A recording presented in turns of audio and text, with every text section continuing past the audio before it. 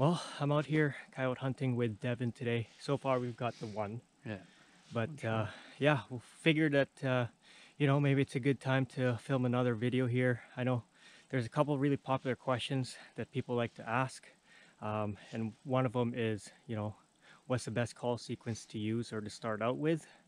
And the second one is, how long do you sit per stand? So let's answer a couple of those questions right now. How long do you usually, sit per stand?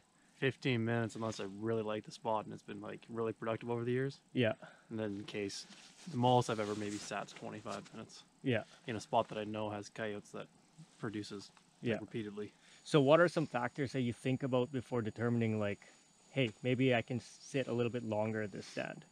If I've shot them there in the past, if I've seen them there in the past, if all those kind of things, like even just once in a while you just get that feeling that like maybe I should just sit a little longer if it's calm. First one in the morning usually too. What I usually do for sequence is start with a howler like location, know if there's one in the area, and if there's one in the area, then I'll change it to rabbit in distress or go to so even some weird one sometimes. If it's a spot that I've hunted more than once, I'll go to like woodpecker in distress or raccoon in distress or something that's in the area, like just to change it up, because a lot of times you start with the rabbit and then you can go from there.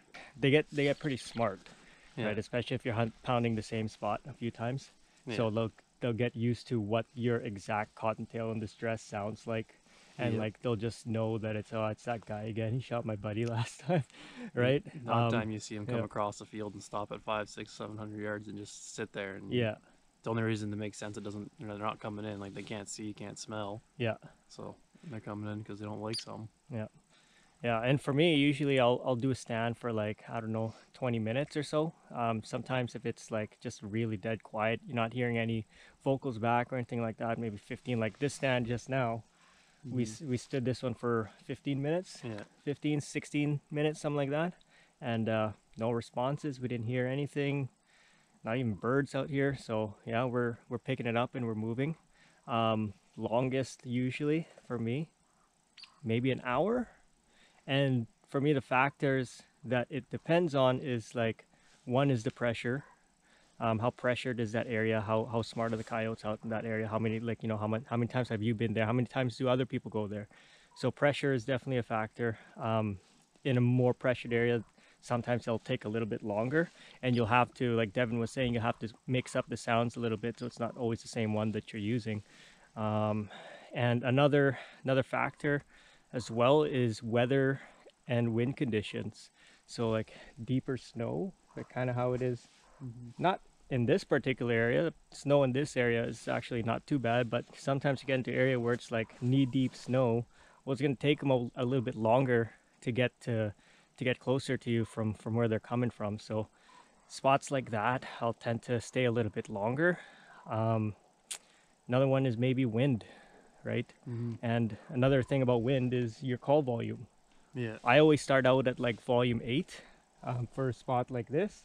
Like the bush lines around where we're trying to call them from is maybe about, I don't know, what, 300 yards? I think 300 would be the furthest that they'd. 300 would be about the furthest. So start off with volume 8 and yeah, and just maybe work it up from there.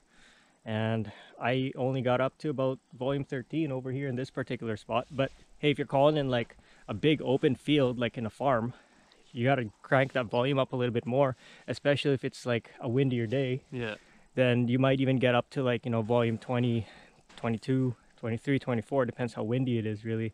And they might be coming in from, hell, like 1,000 yards away. Yeah, like today you can hear the vehicles a mile and a half away, like they're right beside you sometimes. When we're sitting, you can hear it. Like I thought it was coming down the road, but it's just them on the highway a mile and a half away. So it sounds traveling really good today. Yeah, because Don't need it's crazy like loud. dead calm. There's no wind today. Yeah. So that's another factor that we take into consideration when it comes to calling, call volume and stuff like that. So, but yeah, I know there's a ton more subjects to cover for this particular topic with coyote hunting, but I'm just gonna, do it for today. Hopefully we answered some of your guys' questions out there, and hopefully you found it helpful. If you did, hit the like button. We're hoping to get more coyote content out there. Like, we don't always go out and film. That's the problem. And sometimes when we kill them is when we're not filming. Mm-hmm. So, but yeah, we're hoping to get more coyote content this winter for you guys. I know you guys enjoy that on the channel. So be sure to subscribe and stay tuned for more. I'll see you in the next one. Peace.